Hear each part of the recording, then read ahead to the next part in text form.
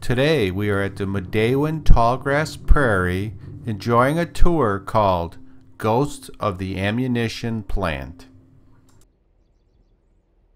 The tour description reads as follows. In 1940, the U.S. government acquired over 36,000 acres of land to build an ammunition plant. Why here, and how was it built and operated? Learn about the deadly explosion during World War II. Tour the inside of one of the few remaining warehouses in an ammunition storage bunker.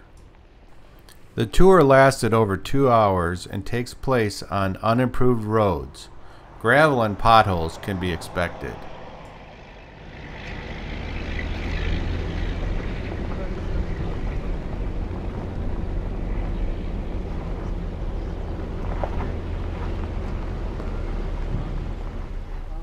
Also called White Circle because of all the buildings that were in here. Most of them were white, so that worked.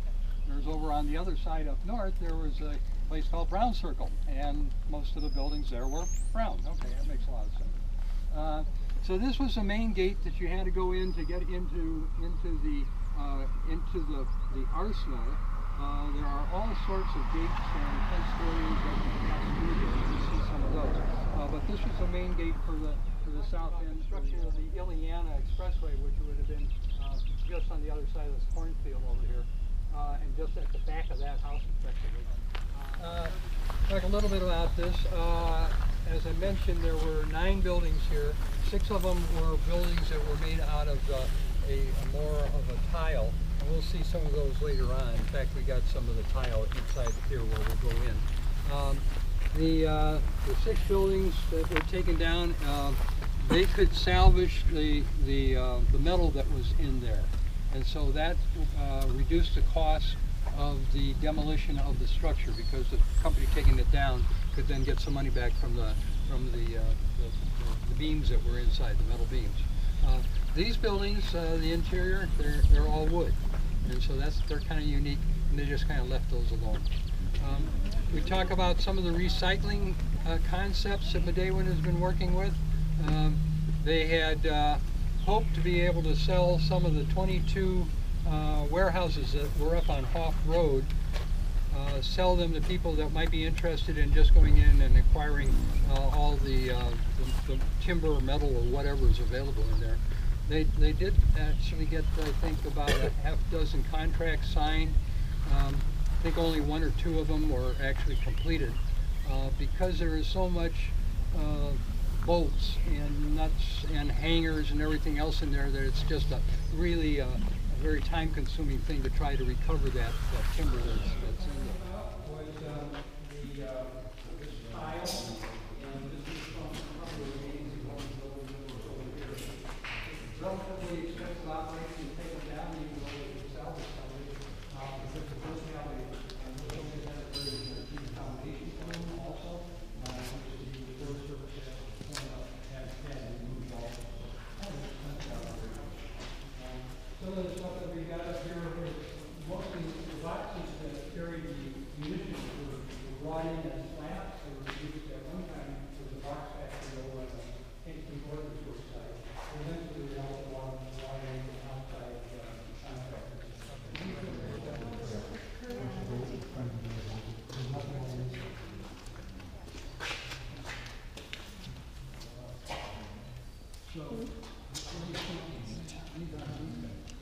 No, it looks like somebody's going on the stage in here.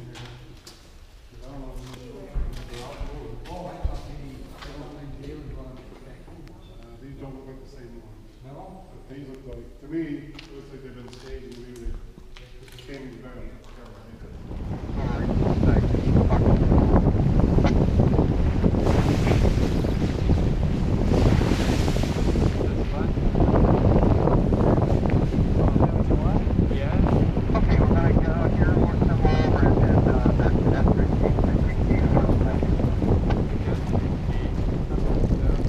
Walkie-talkies are provided as part of the tour, and they give you information about the plant as you're driving from location to location.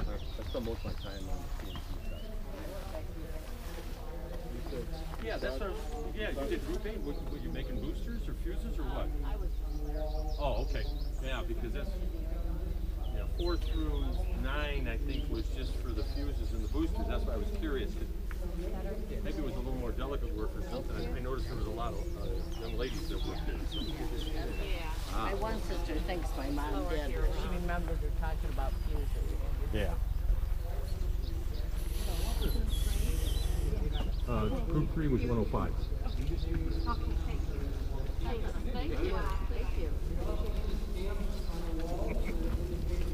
I need help. I'll be there soon, right? The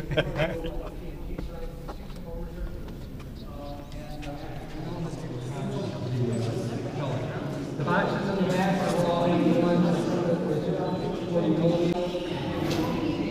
It also was procurement. You can see that it was all in the material source. Consolidated.